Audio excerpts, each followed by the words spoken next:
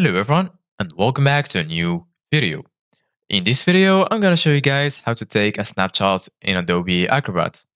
So if you guys want to learn how to do it, just follow the steps that I'm going to show you. As you can see guys, I'm right now in Adobe Acrobat and this is how the homepage looks like. So right here in the left side of your screen, you're going to find recent files, stored files, Adobe Cloud Storage, agreements, other file storage, and from here you can add a file storage. Right here you're gonna find recommended tools for you, and if you want to see all of the tools, just click right here and you'll be able to see all of the available tools, and you can also use the search bar to find any tool. From here you can open a file. If you click right here, you can choose from your computer any PDF that you want to work with.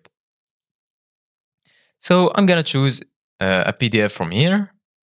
And then right here, you're going to find share, request a signature, edit a PDF, export a PDF, organize pages, add comments, and fill and sign. So go ahead and click on edit a PDF, and then you will be right here in this page. Here you're going to find all of the tools that you will need in order to edit your PDF.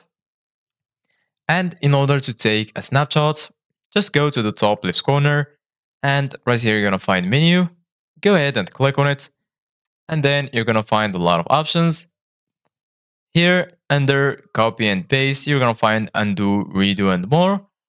Hover your mouse over it. And then right here, you're going to find undo, redo, delete, select all. And right here in the bottom, you're going to find take a snapshot. So go ahead and click on it. And then you need to select the area that you want to take a snapshot. For example, this one.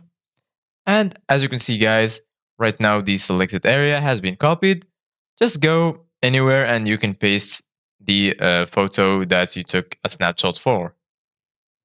So this is it guys for today's video. Thank you guys for watching. See you guys in the next video.